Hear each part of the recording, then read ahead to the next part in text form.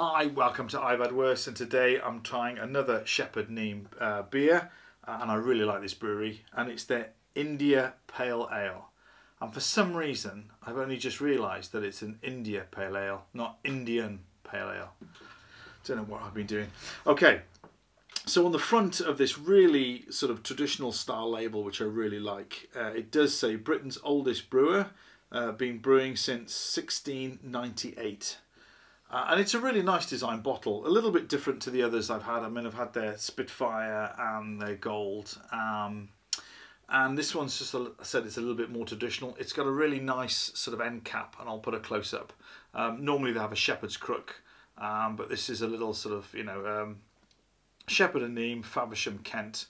Waffling now, let's get this one open.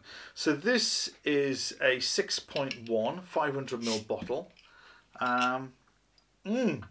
So it says, there's some little notes on the back that says it's quite highly hopped, and that the hop oils in the hops helped preserve the beer when it was transported overseas.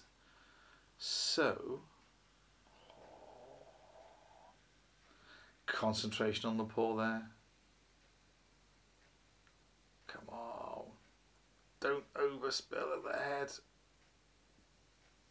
Fantastic. Okay, so we have a lovely toffee coloured, that's my new word now. That's the new word, yeah.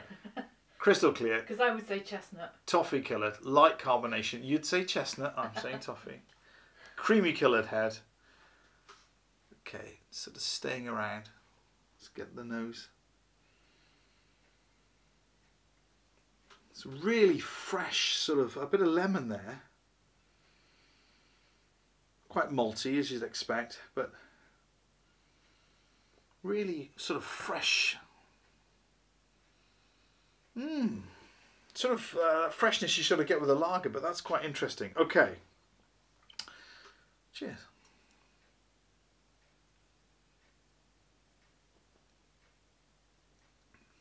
Oh.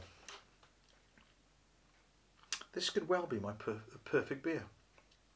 So the mouthfeel is absolutely fantastic. That bitterness just washes around the entire mouth. But it's lovely, and it sort of fades to sort of like a biscuit malt on the back end. Or at least it does for me. So it's not overly bitter, but just, oh. Not a grapefruit in sight. Well, not a grapefruit in sight, no. Oh, wow. Okay, so a little bit fruity. Sort of Dundee cake. Like a Dundee cake. I was going to say like a Christmas cake, but no, like a Dundee cake.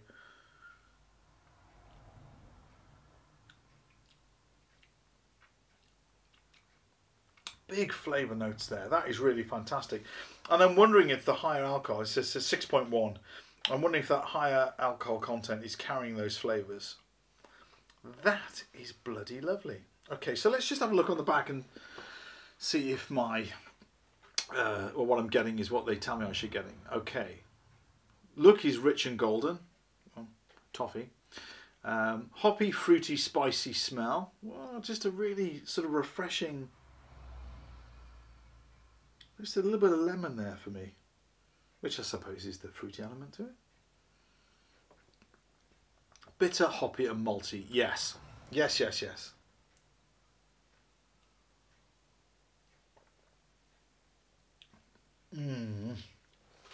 I've been really impressed with all the Shepherd and Neame beers, and they're rapidly becoming one of my favourites. And I can highly recommend this. I don't know how widely available this is. I think I found it in Aldi as part of their beer. Correct me if I'm wrong. Lidl beer. I didn't find it in Aldi at all. I found it in Lidl as beer. part of their beer. Have they got a beer festival? Yes, it was the last couple of weeks, wasn't it? Possibly. This is bloody good. So yeah. Okay. Yes, wonderful. Oh, this is really, really good. It's very Moorish. Really Moorish. Yes. Lidl, 1.55 a bottle. 155 for 155. That is absolutely banging, absolutely banging.